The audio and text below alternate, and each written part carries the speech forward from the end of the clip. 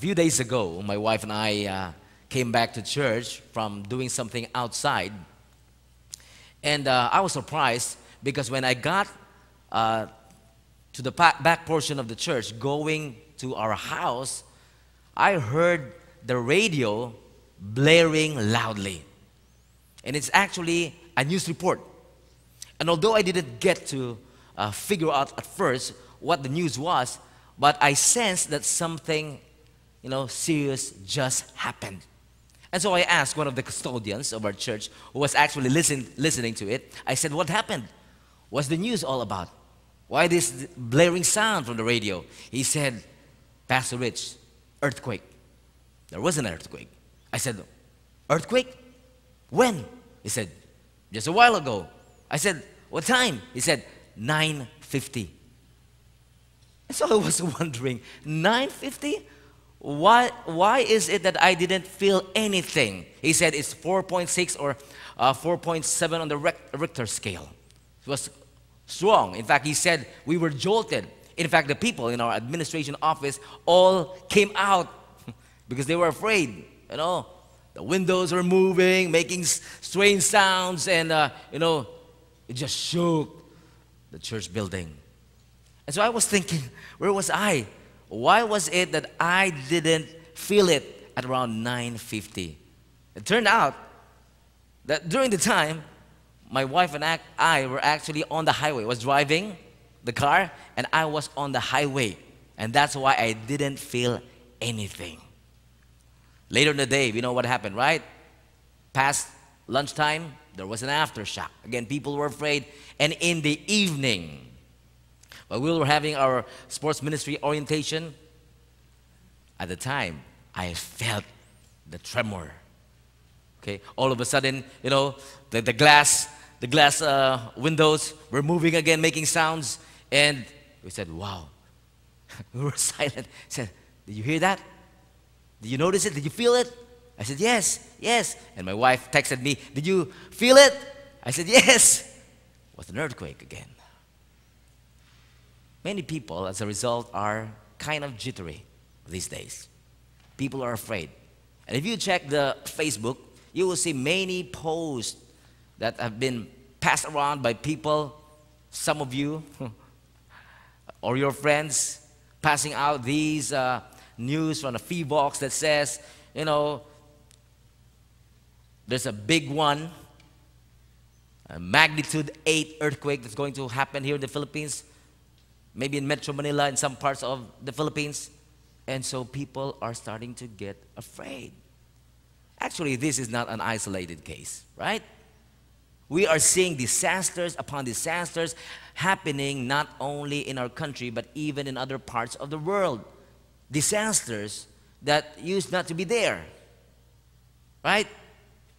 For example, on December 26, 2004, Asia experienced an unparalleled tsunami, the worst natural disaster in recorded human history. Boy, this was big news during this time, 2004.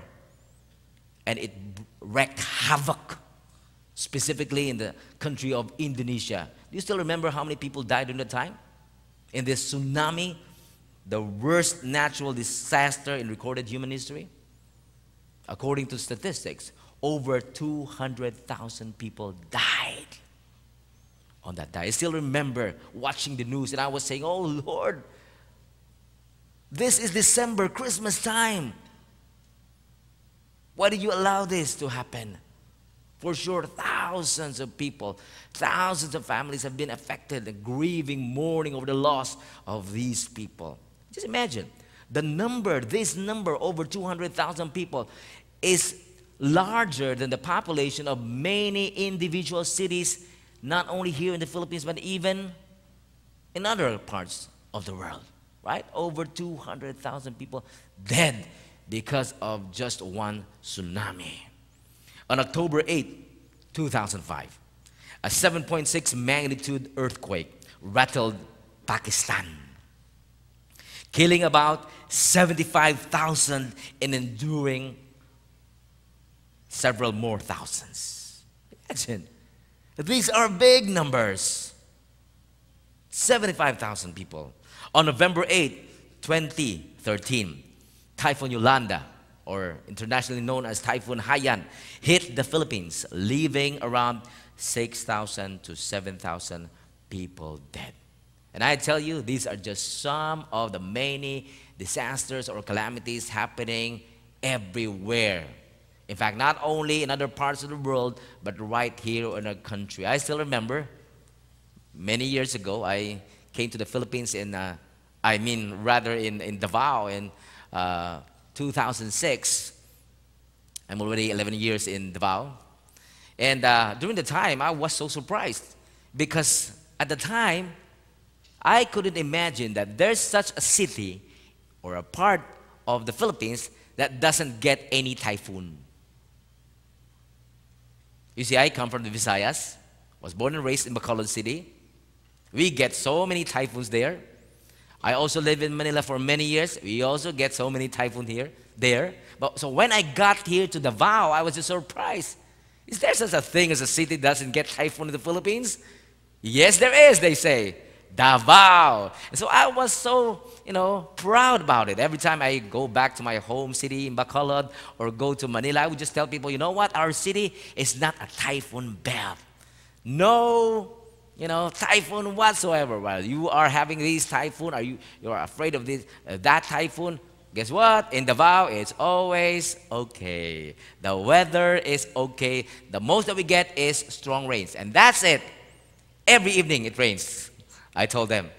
And so they were wide-eyed. They cannot believe that there's such a city as that. But guess what? That was 11 years ago. In recent years, something strange is happening in Davao City. Right? Now you will hear howling winds. Right? Rains, strong rain, flooding. Makes you afraid. In fact, last year, I think, we're already getting signal number 1 here in Davao. Can you imagine that?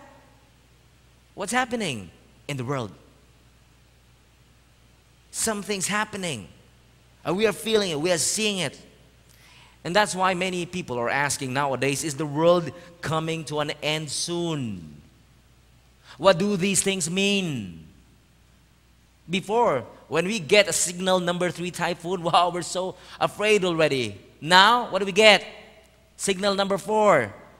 And we call them super typhoons.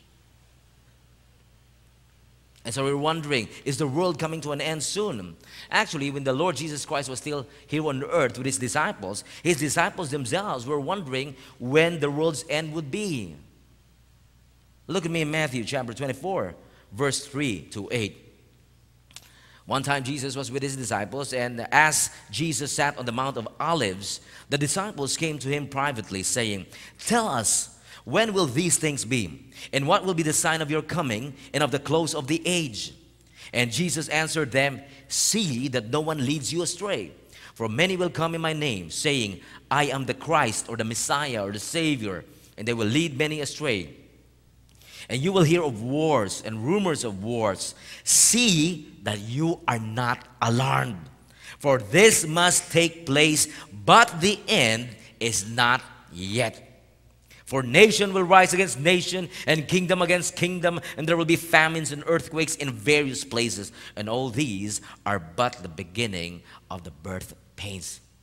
Jesus said these are just general signs of the age. You see?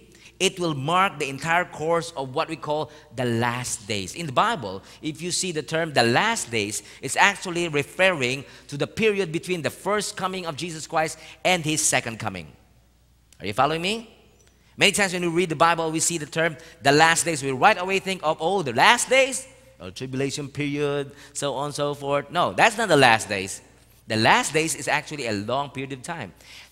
Specifically the period between the first coming of Jesus Christ and the second coming of Jesus Christ. That is the last days. And I tell you, it's been around 2,000 years since we're having these last days.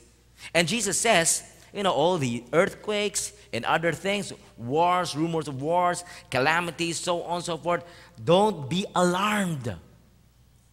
Why? Because there are just general signs which naturally will mark the entire course of the last days, the period between the first coming of Jesus Christ and the second coming. And they are just like the birth pains.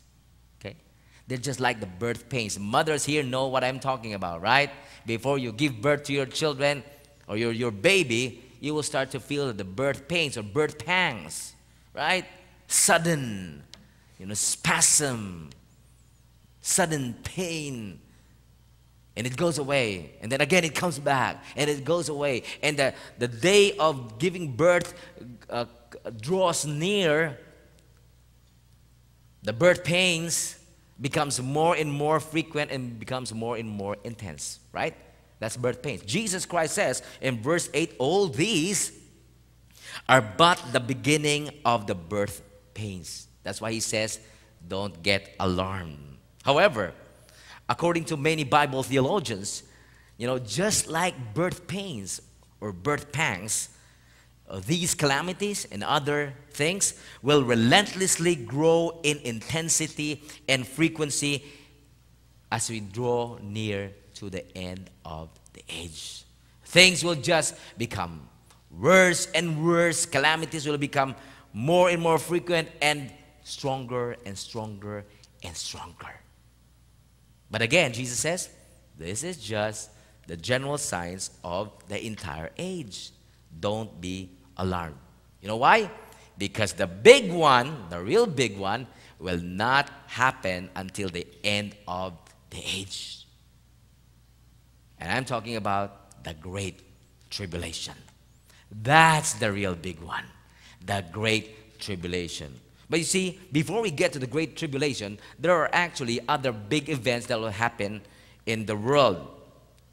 Okay, many Bible theologians believe that the next big thing in God's calendar for the world is the rapture. That's what we're waiting for now, the rapture. Maybe you'll ask me, Pastor Rich, what is the rapture? The rapture is the time when the Lord Jesus Christ will come to the clouds of heaven.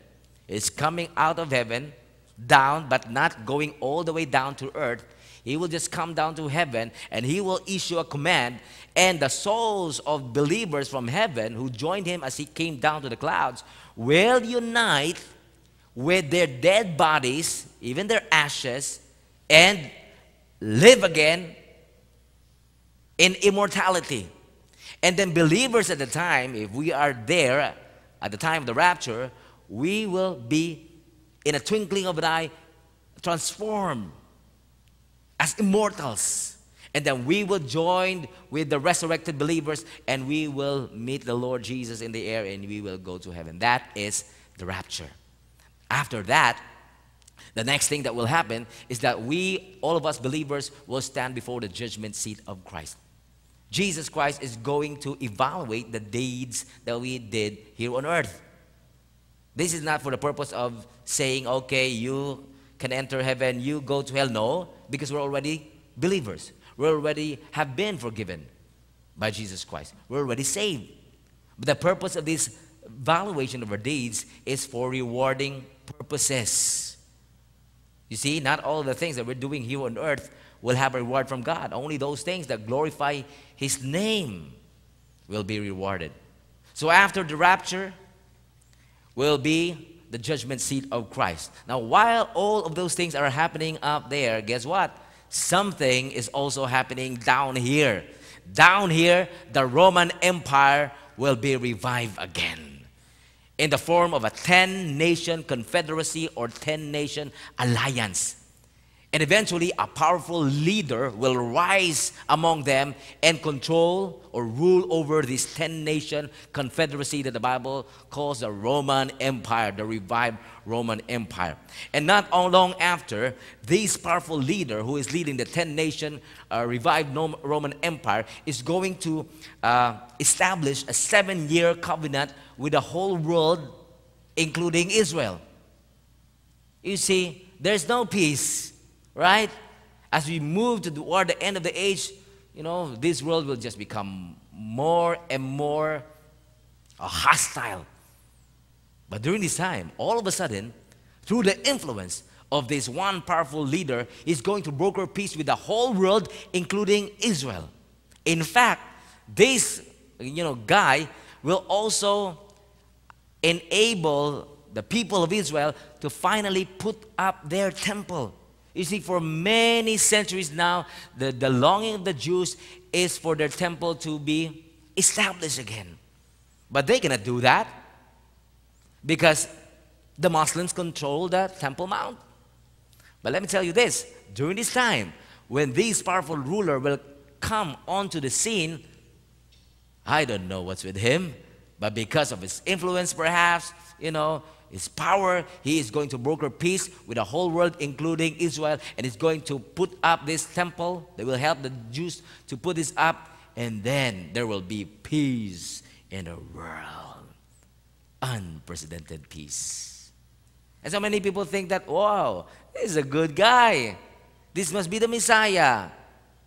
But let me tell you this, only halfway through the 7-year period of, covenant, or meaning just 3.5 years through the 7-year covenant, this guy is going to show his true colors. Turns out that he is the Antichrist. And during this time, halfway through this period, he is going to break the covenant that he made just 3.5 years before that. And he is going to invade Israel. And he's going to make Jerusalem the capital of the world and proclaim himself the ruler of the entire world.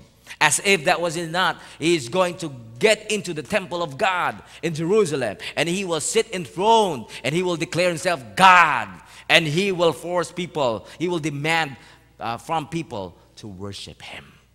And he will also force all the people of the world during the time to have his mark on their forehead or on their hand, the mark of the beast 666, in order for them to be able to buy and sell. And he will also persecute Jews and Christians, and many people, believers, will be martyred during that time. Now, while the Antichrist rules the world, God will pour out his most intense judgments on earth. Unparalleled, unprecedented in history. And this is what I call the real big one, the Great Tribulation. Everybody say the Great Tribulation. Look at me in Matthew chapter 24, verse 15 to 22. Jesus describes it here. He says, so when you see the abomination of desolation, by the way, the descriptive term abomination of desolation refers to the Antichrist. It's called the abomination of desolation. It says here, so when you see the abomination of desolation, or the Antichrist spoken of by the prophet Daniel, standing in the holy place in the temple, when he's already there, occupying the throne of God, declaring himself to be God, it says here, let the reader understand. Verse 16, then let those who are in Judea flee to the mountains. Let the one who is on the housetop not go down to take what is in his house. And let the one who is in the field not turn back to take his cloak. And alas for women who are pregnant, and for those who are nursing infants in those days. Pray that your flight may not be in winter or on a Sabbath. For then there will be great tribulation, such as has not been from the beginning of the world until now, no, and never will be. It will be unprecedented, unparalleled kind of tribulation. And verse 22, and if those days had not been cut short, no human being would be saved. But for the sake of the elect, or the believers during the time, those days will be cut short. This period is called the Great Tribulation. And I call it the real big one. The mothers of all big ones. Now, during the Great Tribulation, the Lord will pour out his most intense judgments on earth upon the wicked world. In Revelation, these judgments are represented by the 7 seals, the 7 trumpets, and 7 bowls. How among you have read the book of Revelation, the last book of the Bible, okay? If you read it through, for sure you have come across these terms, the 7 seals, the 7 trumpets, and 7 bowls. These are actually a series of judgments which get progressively more devastating. an expression of God's punishment, God's wrath upon this very wicked world. Now let me read to you several passages, specifically 2 passages in the book of Revelation that will give us all a glimpse of what will happen during the time. You see, around 2,000 years ago, when John the Apostle was still alive, God had given him the privilege of seeing visions of what will happen during the tribulation period and even the events surrounding it. So this is the vision he is reporting it to us. Revelation chapter 8, verse 1 to 13. It says here, when the Lamb, or Jesus, opened the 7th seal, there was silence in heaven for about half an hour. Imagine with me. Then I saw the 7 angels who stand before God, and 7 trumpets were given to them. And another angel came and stood at the altar with a golden censer. And he was given much incense to offer with the prayers of all the saints on the golden altar before the throne. And the smoke of the incense with the prayers of the saints rose before God from the hand of the angel. Then the angel took the censer and filled it with fire from the altar and threw it on the earth. And there were peals of thunder, rumblings, flashes of lightning, and an earthquake. Now the 7 angels who had the 7 trumpets prepared to blow them. And the first angel blew his trumpet, and there followed hail and fire mixed with blood. And these were thrown upon the earth. And a third of the earth was burned up, and a third of the trees were burned up, and all green grass was burned up. Now you might ask me, Pastor, what's happening here? Many theologians believe that this is describing volcanoes erupting that could have resulted from the earthquake in verse 5. Look at verse 5. It says, then the angel took the censer and filled it with fire from the altar and threw it on the earth. And there were peals of thunder, rumblings, flashes of lightning, and an earthquake. They believe that this is describing volcanoes erupting that could have resulted from the earthquake in verse 5. And the steam and water thrown into the sky may condense into hail or lumps of ice, big lumps of ice, and fall to earth along with the fiery lava. And dust and gases may have mixed with falling water that it looks like blood, and the fiery lava will burn 1/3 of the earth's forest. From time to time, I get to see news about the wildfires in California. Yeah, California is infamous for that, wildfires. And just a few weeks ago, I saw a picture of that again. But this time, my attention was just, caught. I said, look at this wildfire. I mean, it's burning hundreds of acres. It's not just burning a small part of mountain, but it's burning ranges. The ranges of mountains in California. And I said, can you imagine that happening here? Now, if you think that's already worse, get this. On this day, during the Great Tribulation period, the fiery lava will burn 1/3 of the earth's or the world's forest. Let's continue, verse 8. The second angel blew his trumpet, and something like a great mountain, again, continue to imagine with me, something like a great mountain burning with fire was thrown into the sea. And 1/3 of the sea became blood. And 1/3 of the living creatures in the sea died. And 1/3 of the ships were destroyed. Now what's this? This is probably a huge meteor or a huge asteroid surrounded by gases that will ignite as it enters the Earth's atmosphere. Notice the wordings in verse 8. It says, something like a great mountain burning with fire. Probably a huge meteor or asteroid surrounded by gases that will ignite as it enters the Earth's atmosphere. And its impact will create a tidal wave. destroying 1/3 of the world's ships. The third of the sea becoming blood, maybe actual blood or red tide, caused by billions of dead microorganisms poisoning the earth as a result of the meteor. Difficult days. Let's continue. Verse 10. The third angel blew his trumpet, and a great star fell from heaven, blazing like a torch. Can you imagine it? A great star fell from heaven, blazing like a torch, and it fell on 1/3 of the rivers and on the springs of water. And the name of the star is Wormwood. 1/3 of the waters became wormwood, and many people died from the water because it had been made bitter.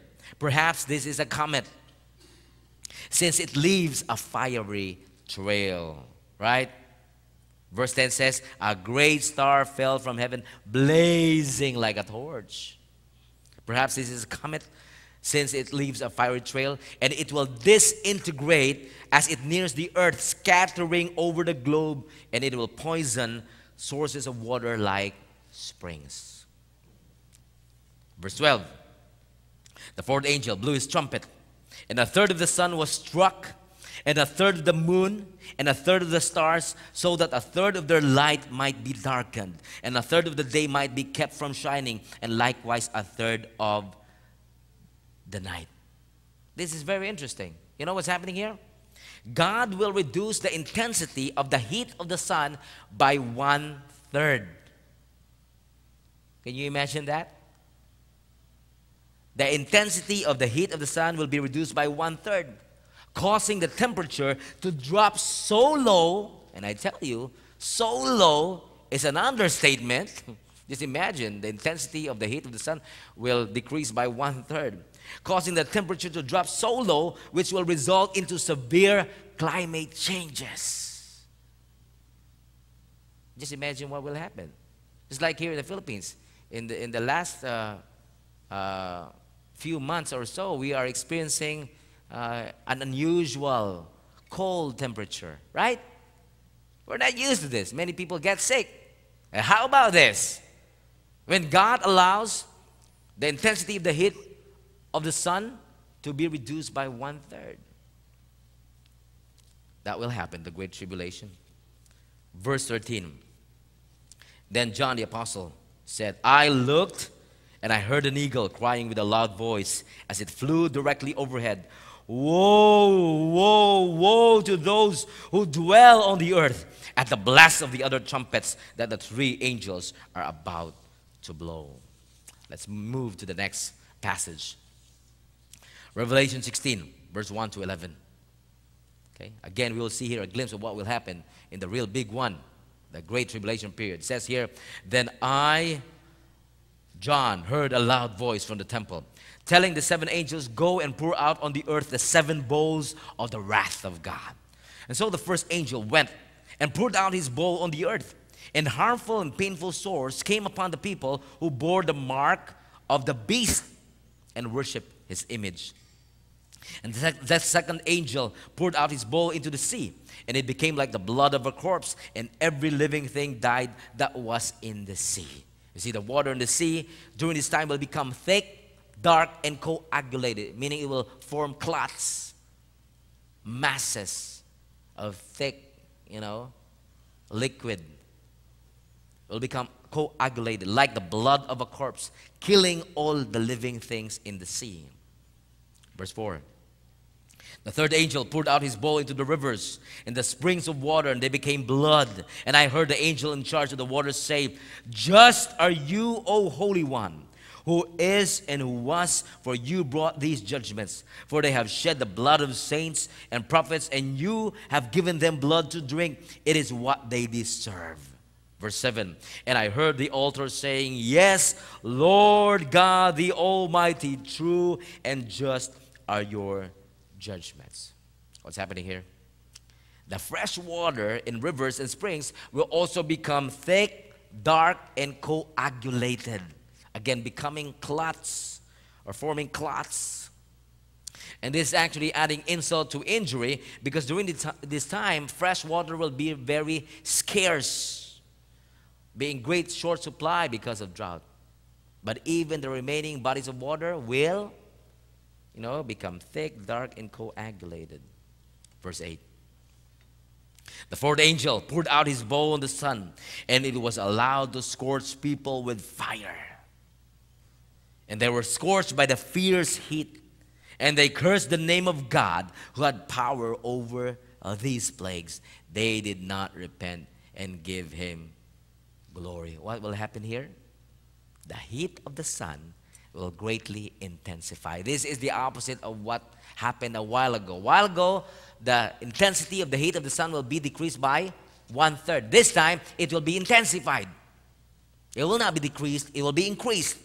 The heat of the sun will greatly intensify, scorching people. And with no fresh water to drink, people will suffer extreme heat. And a scorching heat will melt the polar ice caps, which some Christian scientists estimate would raise the level of the world's oceans by 200 feet, submerging major cities. Did you hear that? The water level of the ocean will rise or will increase by 200 feet. Now, how tall is 200 feet?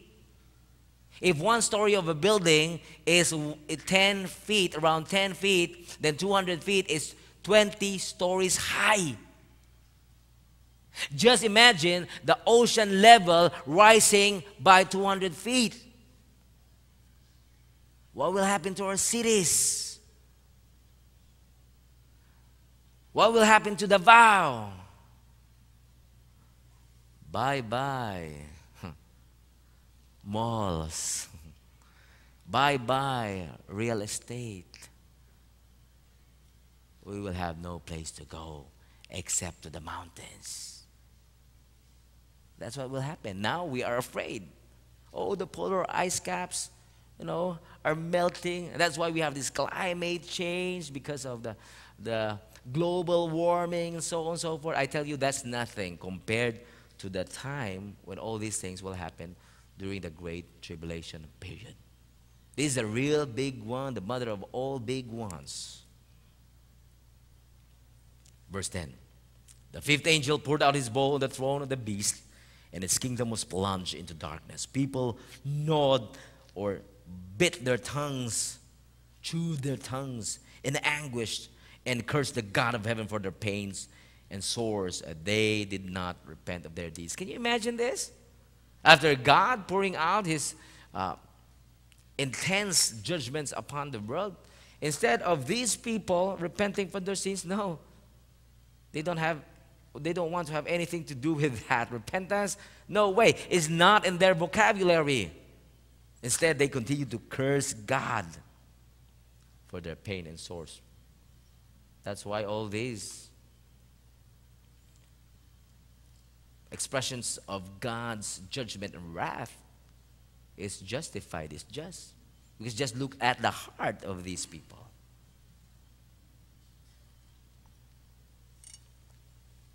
Now, how should we prepare for all these things? We don't know when these things will happen, right? How do we prepare for the big one? Whether the big one is just a regular big one, say an earthquake or a big disaster here in the Philippines, a big typhoon, super typhoon at that. Whether the big one is the tribulation period or the big one is the coming of Jesus Christ, how do we prepare for this? We have to be prepared, right? Let me share with you 4 ways of preparing. Number 1, repent and believe in Jesus. Repent and believe in Jesus. Since Jesus will rapture or save only those who believe in him, we must repent and accept him before he comes or before all these things happen. No, actually, there are different views on the timing of the rapture. We know that the rapture will happen because it's already described in the Bible, but theologians cannot come to one agreement, one view. There are those theologians who believe that the rapture will happen before the tribulation period, before the 7-year period. That's why they call their view the pre-tribulation view of the rapture. Others teach that the rapture will happen midway They say before the Antichrist shows his true colors, we are going to be raptured to save us from the Great Tribulation, because the Great Tribulation will happen in the second or the last 3.5 years of the 7-year period. That's why they call their view the mid-tribulation, the mid-tribulation rapture. Still others believe that the rapture will happen after the 7-year tribulation period, the end of 7-year tribulation period. That's why they call it a post-tribulation view of the rapture. They say Jesus Christ will not really bring us straight to heaven, but we are the ones who is going to meet him in the air. Just like, what the old people in the olden days do when their king comes home from a trip abroad. Before he gets to the kingdom, far away, he will already be met by his servants out there. And then when they meet their king out there, they're going to come together with him back to the kingdom. And so the post-tribulationists are saying that actually rapture is like that. When Jesus Christ comes, before he goes straight to the earth, he will stop in the sky, and we will all fly, meet him in the air, and then usher him back to earth, which is his. Now, we really don't know. The one thing for sure is rapture will happen. We don't know when. Right? That's why it's very important that we repent and believe in Jesus now. Now. Because what if the rapture will happen in a twinkling of an eye before the 7-year tribulation period? So it will just happen, boom. And people will be left behind, those who did not believe in Jesus, right? Jesus says in Matthew chapter 4, verse 17, from the time Jesus began to preach, saying, repent, for the kingdom of heaven is at hand. It's imminent. We don't know when it's happening. It can occur at any time. John 3:16, for God so loved the world that he gave his one and only Son, Jesus, that whoever believes in him should not perish, but have eternal life. Question, have you already made this decision to repent from your sins and believe in Jesus as your Lord and Savior? He has already paid for your sins on the cross of Calvary. But you have to make a decision. Have you accepted him? Have you turned away from your sins? Tonight, I believe the Lord wants to give you this opportunity to make that once and for all decision. So I'd like to request all of you, please bow down your heads. If you want to repent from your sins right now, reconcile with God, give your life to the Lord, receive him as your Lord and Savior, repeat this prayer after me from your heart to the heart of God. Let's pray. Repeat after me. Father in heaven, forgive me, for I am a sinner. I have sinned against you in many ways. In thought, in words, and in deeds. And I cannot save myself. Because you want nothing but perfection from us. Sinlessness. That's why, Lord, I admit that I cannot save myself. But thank you for sending your one and only Son, Jesus, to pay for my sins on the cross of Calvary. Father, I now turn away from my sins. Forgive me.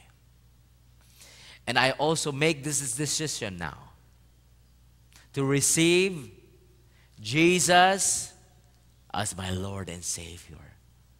Lord Jesus, you're the only Lord and Savior whom I have. Right now, by faith, I receive forgiveness and salvation from your hand, as you promised me in your word. Thank you so much for your grace. In Jesus' name I pray. Amen. Amen.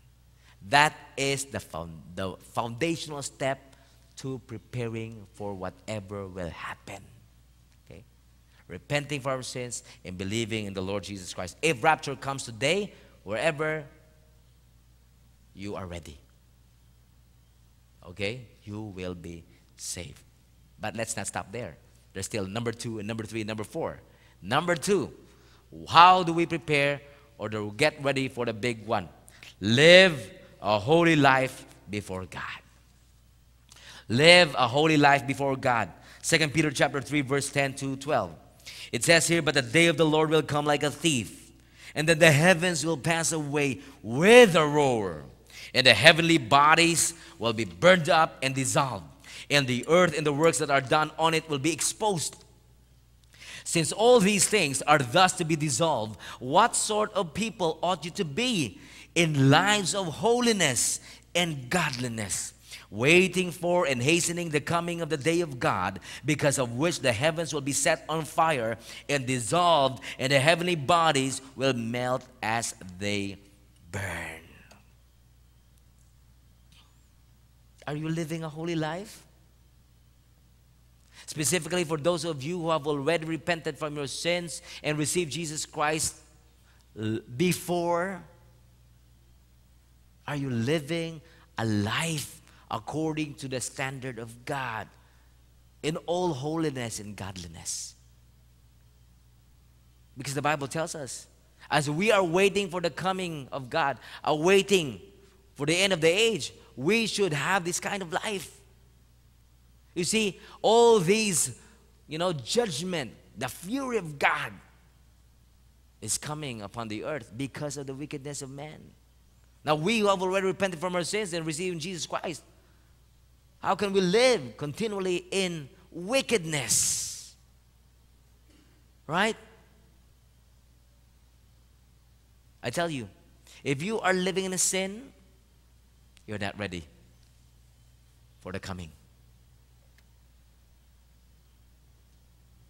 If you are living in sexual immorality, you are not ready.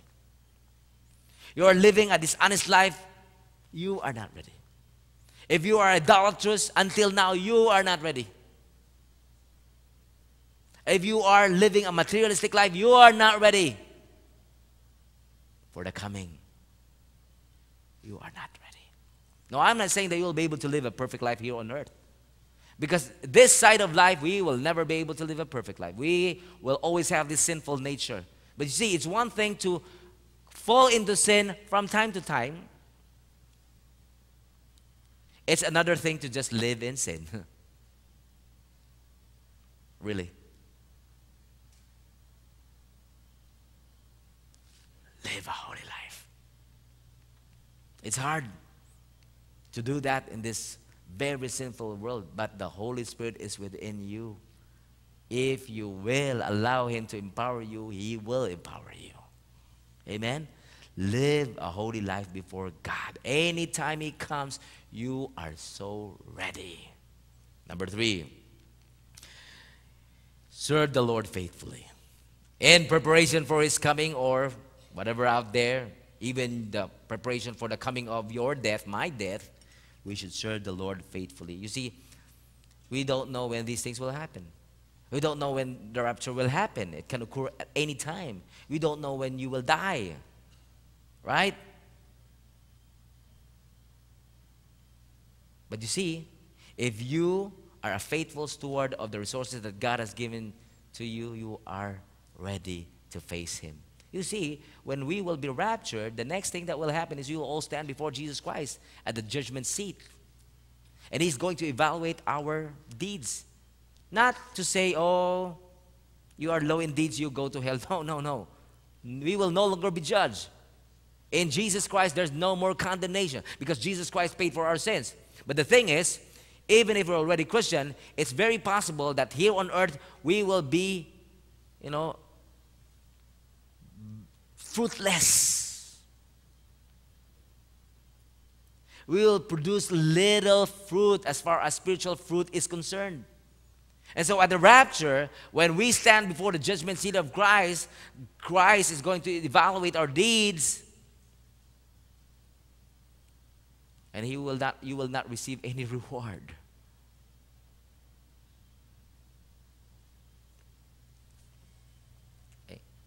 So serve the Lord faithfully. Now, it pains me to see that many of our members are excelling outside. Intelligent, talented, diligent, getting awards here and there, rising in the corporate ladder, very successful. But when it comes to serving the Lord, they're like grade 1, section 9. In Filipino, grade 1, section 9. Nakaupo pa sa tabi ng basurahan.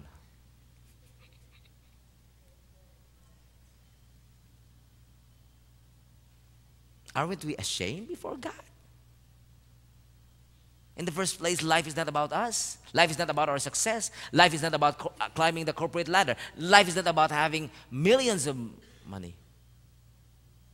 Life is about living for God. Whatever resources is given to you, money, time, energy, talents, intelligence, all of those things have been given by God to you so that you will serve Him.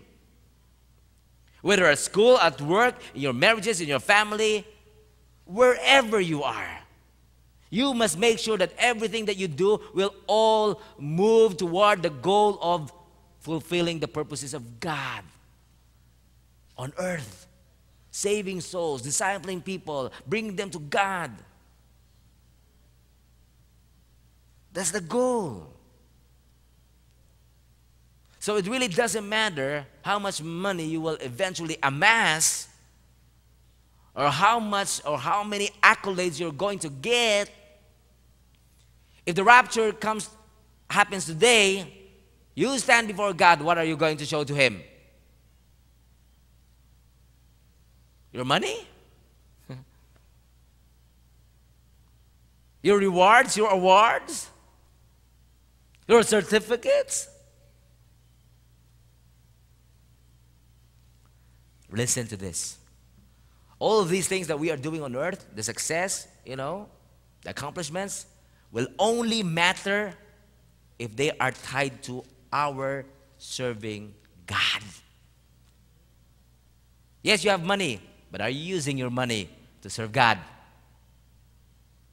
Yes, you have influence, but are you using your influence to bring people to God? Are you following me? Everything should be funneled to this one goal of fulfilling God's purposes on earth, of glorifying His name. I tell you, if you are not serving the Lord faithfully, you are not ready for death or for the rapture or the coming of Jesus. You are not ready. It says here in Matthew chapter 24, verse 45 to 47, who then is the faithful and wise servant whom his master has set over his household to give them their food at the proper time? Blessed is that servant whom his master will find so doing when he comes. Truly I say to you, he will set him over all his possessions. Do you realize that? When Jesus Christ comes again and He finds you serving Him faithfully, you will receive a reward. So be ready. Serve the Lord faithfully. Last but not the least, pray to God and not worry.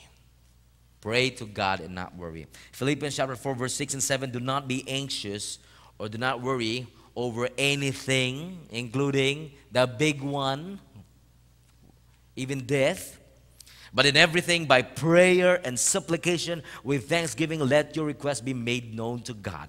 And the peace of God, which surpasses all understanding, will guard your hearts and your minds in Christ Jesus. Our, natural tendency is to worry or be anxious when we are faced with a threat, right? Just like what's happening now. There's a threat of an earthquake, a big one. Or maybe there's a threat to your health, and so on and so forth. Our natural tendency is to worry. But you see, God says, hey, do not be anxious about anything. He doesn't say do not be anxious about some things. Do you see that? It says do not be anxious about anything, meaning do not worry in any way. Instead of worrying, when you notice yourself, worrying about something, turn to God in prayer. With prayer and supplication with thanksgiving, let your requests be made known to God. Entrust your life to God. Entrust your loved ones to God instead of worrying over them. And the Word of God says, He will flood your heart with peace. He will give you peace, a peace that transcends all understanding.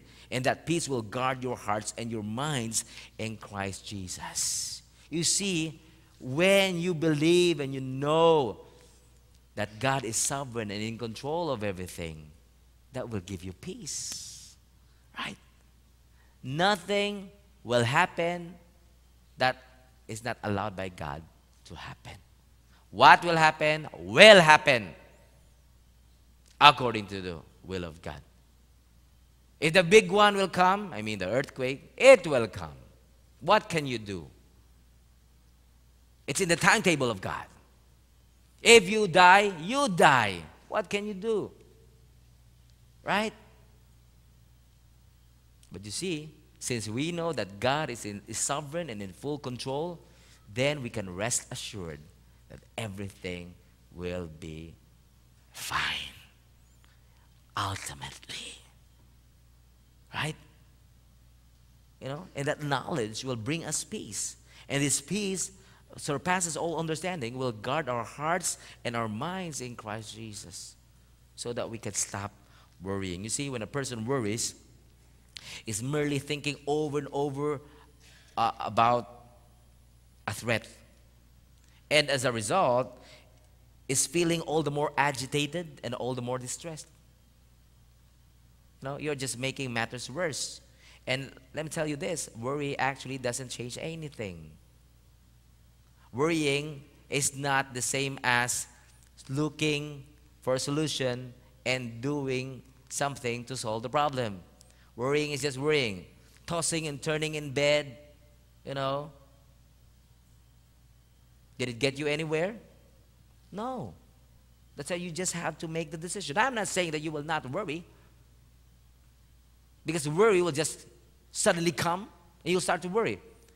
You cannot do about that. You know, the worry coming to you. But you can do something about not continuing to worry. So when you start to worry, turn to God. Pray. Do you do that? Pray. Jesus said in Matthew 6:27, and which of you by being anxious can add a single hour to his span of life? Can you? No. Worry doesn't change anything. You see, there was this French soldier during the World War I who realized this truth. He realized that worry cannot change anything. And so he carried with him this little note on worry. He wrote something on a note. I don't know where he got it. And he carried this with him wherever he went, fighting. He was always carrying this note. And he would read it from time to time to remind him about not worrying. Let me share with you the note, the words on the note.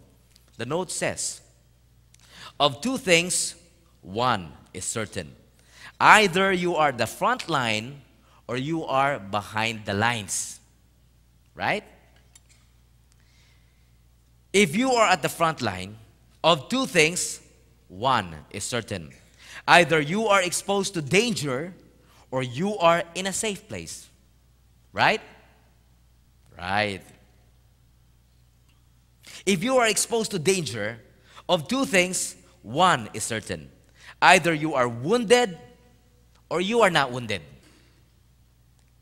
If you are wounded, of two things, one is certain. Either you recover or you die. If you recover, there is no need to worry.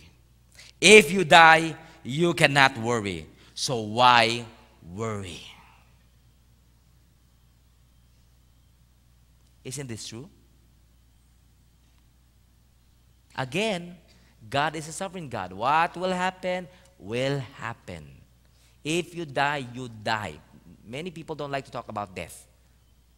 They say, hey, maybe you'll bring death upon yourself if you talk about death. No! God has already appointed it. You will die, you will die. If you will not die, you will not die. That's why He says, you know, if you are wounded, it's either you will recover or you die. If you recover, you don't have to worry. Why worry? You will recover. If you die, you cannot worry. So why worry?